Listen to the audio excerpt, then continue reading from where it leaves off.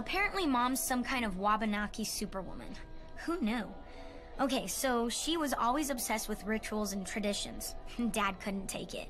Made him so mad, my mom and him kept fighting over it. I thought it was just superstition. I guess there's a lot more to it, and she started teaching me about all that stuff. It's pretty cool. I suppose I just have to trust she knows what she's doing. Red says I'm next, that I'll inherit her gift. I really don't know what that's supposed to mean. I'm not sure I want to inherit Mom's gifts. I hope at least I get to learn a hex or two. There are some boys in school I'd like to place a hex on. Oh, wait. That sounded really bad, right? A few more weeks of this, and I'll even be ready for that fishing trip upstate my uncle's been threatening to take me on. All I have to watch is what I brought with me when we came here to stay with Uncle Red. And anything with zombies or werewolves is off limits. I just can't get into a story that has a pretty girl falling for a hot vampire anymore. It feels very wrong. And there's nothing to read around here. It's either Russian authors and poetry or horror stories about small towns in Maine. And I've had more than enough of both. I didn't mean the thing about the fishing trip. I think it'll be nice once this is all over. Uncle Red and me, we get along.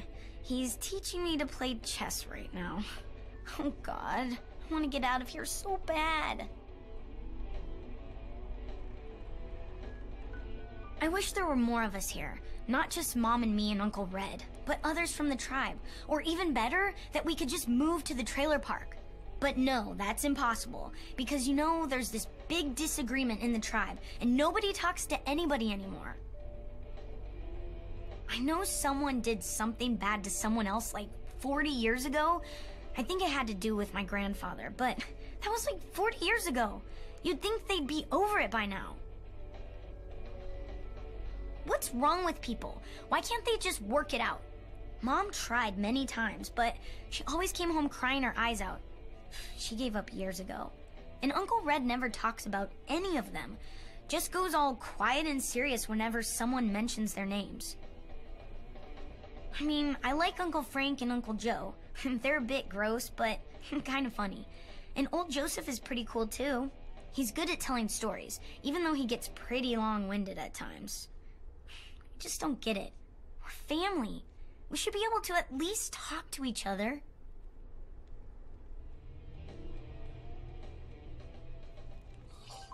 Kyra, did you do the dishes? Kyra! What? Can't hear you, Mom. Dishes. Not yet. What's the hurry? It's not like we're having visitors. Ever again. Oh, visitors, cool. So, are you staying for dinner? There's rice and, stale bread, and the beef jerky my uncle made back in the 90s. He's never been able to sell it. Can't imagine why. Kyra! I have to apologize for my daughter, but it's not an easy situation for any of us.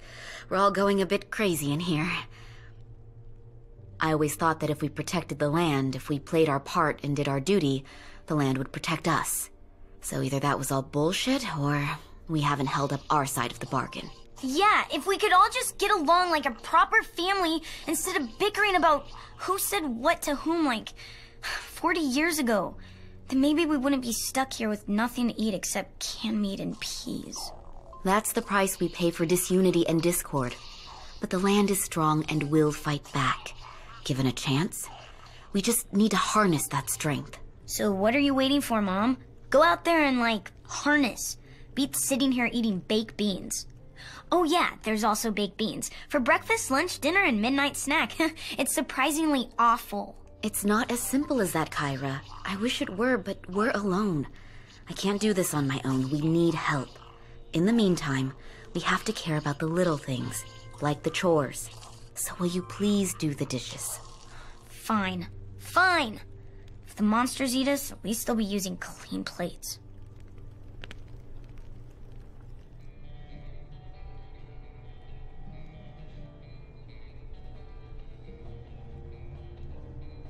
I rebelled against pretty much everything in my teens. I abandoned my roots, got married, moved to town. I don't know what I was trying to prove, But I suppose I just wanted to get out from underneath all the history and tradition that I felt was weighing me down. The only thing I proved was that you can run away from everything around you, but you can't run away from who you are. It's just a matter of time until it catches up with you.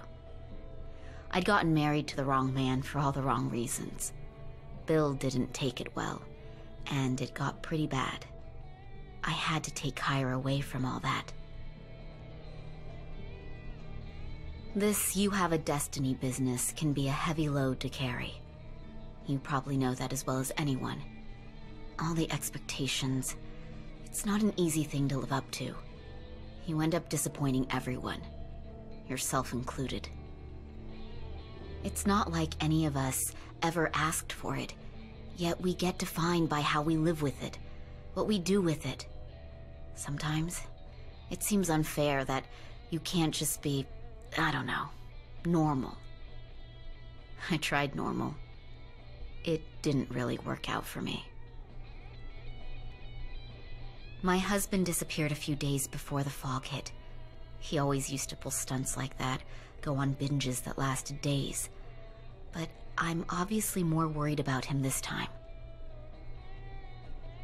We're not together anymore, but I worry for Kyra. She loves her dad very much, and I know she misses him. Even if she doesn't let on, she's deathly worried. I can only hope that if we come out on the other side of this, he'll be there waiting for her. It might be over between us, but I don't want my daughter to grow up without her father.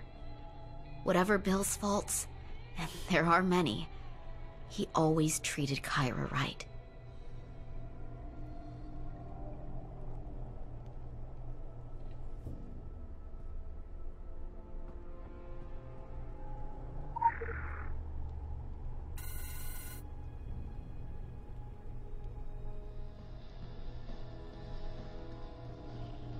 We are so glad you came.